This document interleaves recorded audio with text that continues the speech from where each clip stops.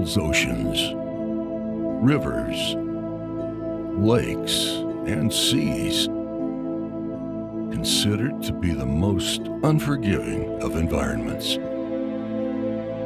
From the very first time that humans ventured into these great bodies of water, we've tried to tame them, to understand them, to master them.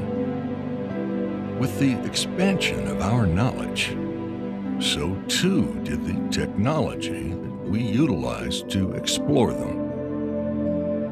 Today, the men and women of N.E.D.U continue to make innovative, groundbreaking advances which will greatly increase the undersea capabilities of U.S. underwater forces well into the future.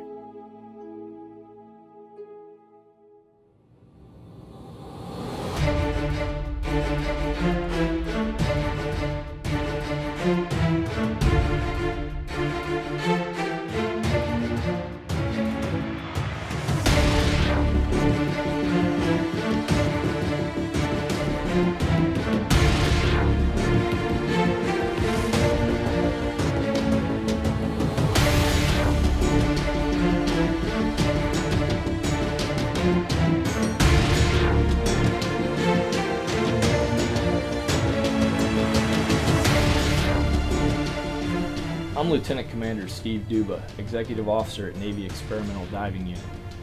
We're a field activity of the Naval Sea Systems Command and a direct reporter to the Navy Supervisor of Salvage and Diving.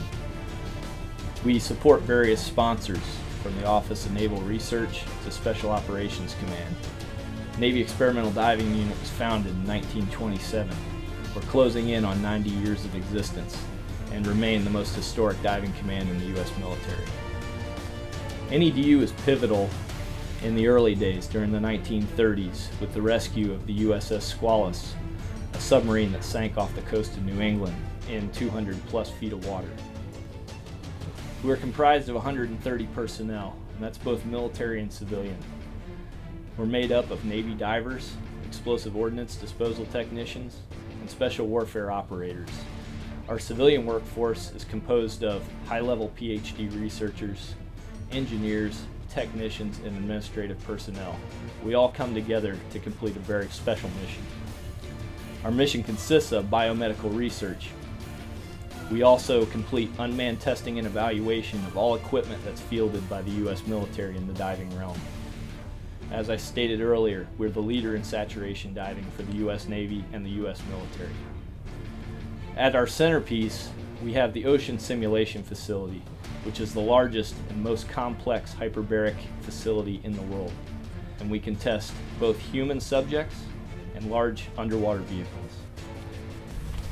Captain George Bond and his team of aquanauts and researchers were absolutely pivotal in the establishment of N.E.D.U.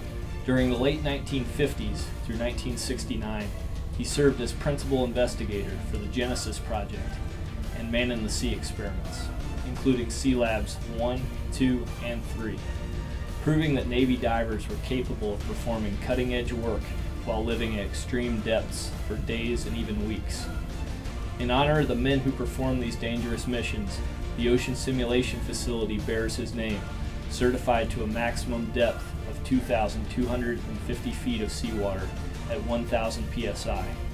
Since the OSF's establishment, N.E.D.U has performed countless saturation dives to a maximum of 1,800 feet in 1979.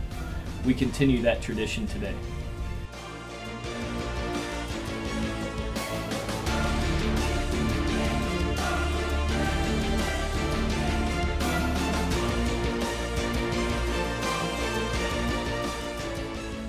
Inside the control room is the starting point for all diving operations that take place in the OSF.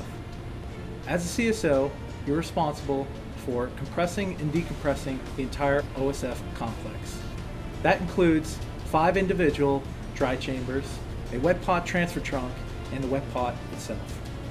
There are 4 different touchscreen monitors which control the diver's temperature and humidity ranges for each individual chamber, the diver's hot water system, which supplies hot water to the divers in the wet pot, the sanitary and potable water systems in Bravo and Delta chamber, and the gas selection panel, which allows the CSO to press the complex in many different types of configurations. This is to ensure that diver safety is maintained through all N.E.D.U diving evolutions. Everybody knows the deal with sat diving, right? It's like a petri dish, so just make sure everything's staying clean, decks are getting wiped down. All right, if you guys need anything during the dive, okay, give it your team leader. We should be talking to Chief Martin the whole time. You guys, just if you guys need anything, let us know. For guys diving, again, all wet gear stays in Charlie. Just make sure everything's staying clean, decks are getting wiped down. All right, you guys need to see in a few days.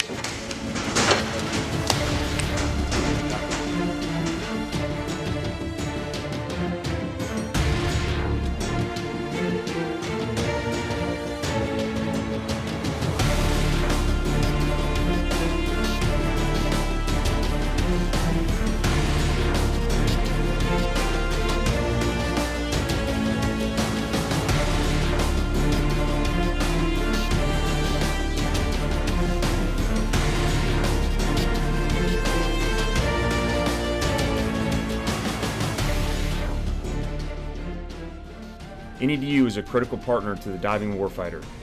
We serve as the DoD's single point of contact for development of technical diving procedures and the research efforts that really push the limits of the human body in extreme undersea environments.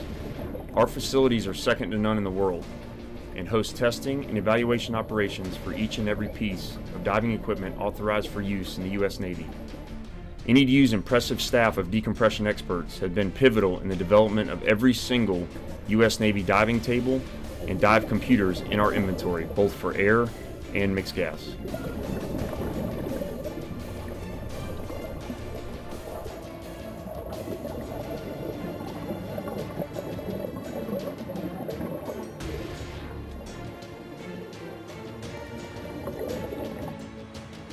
Our experimental diving facility houses 3 chambers for conducting unmanned equipment tests up to 730 feet in both salt and fresh water, in extreme temperature ranges prior to manned testing in the OSF.